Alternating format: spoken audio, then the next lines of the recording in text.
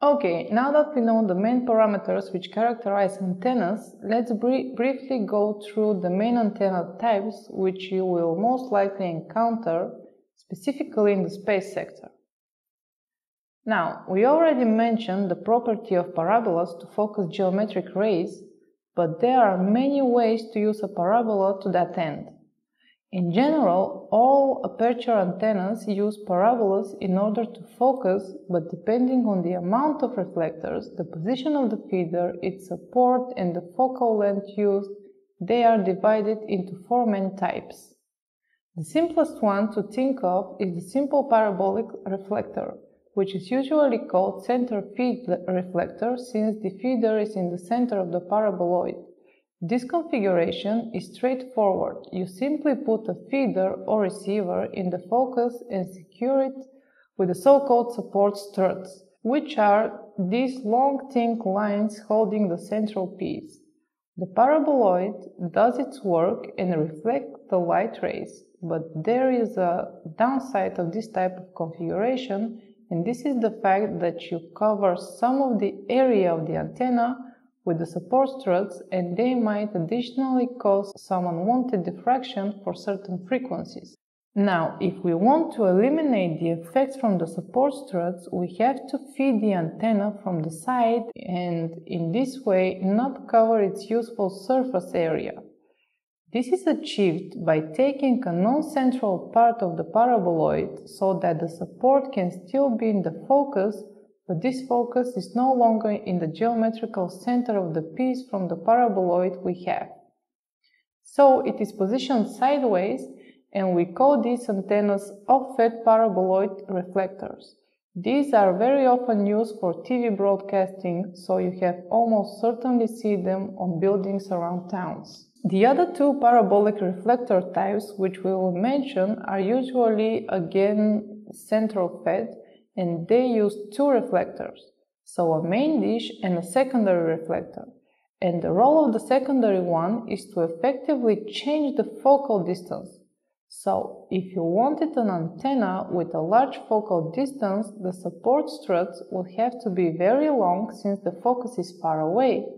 The Cassegrain antenna, however, uses the secondary convex reflector to focus the electromagnetic waves before they reach the focus of the parabola itself, as you can see on the left image, making the effective focus smaller and so the whole antenna more compact. The Gregorian reflector works in the opposite way. It uses a secondary concave reflector to capture the electromagnetic waves further from the focus.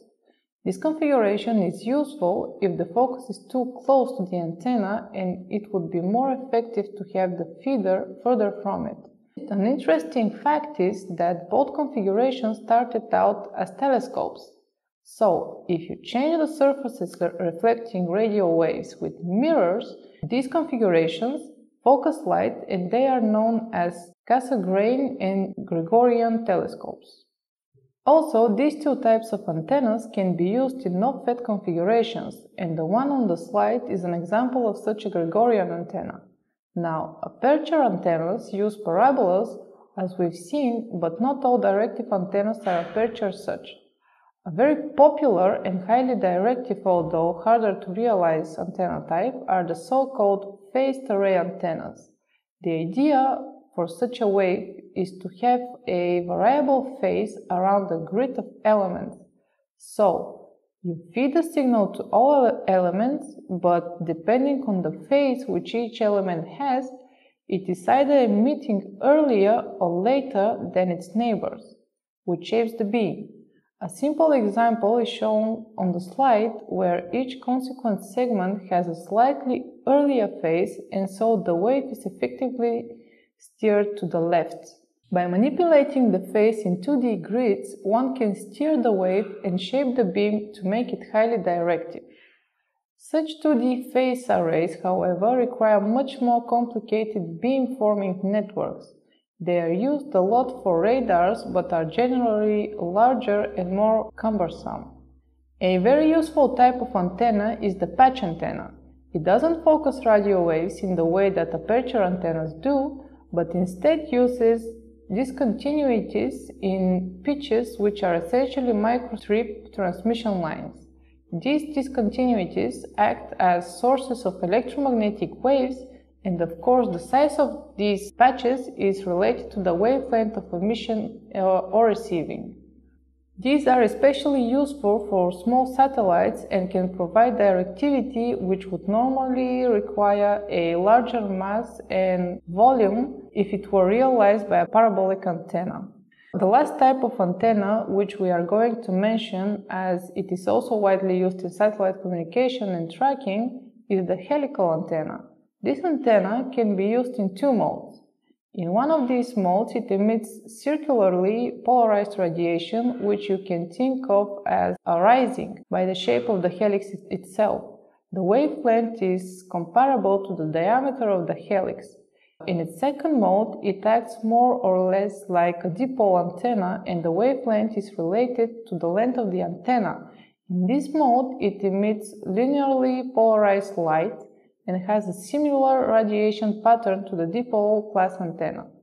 Now that we have the basic antenna types and we know more or less how the emission works, it is time to learn something more about the signal forming processes and modulation, which is of course essential for communication.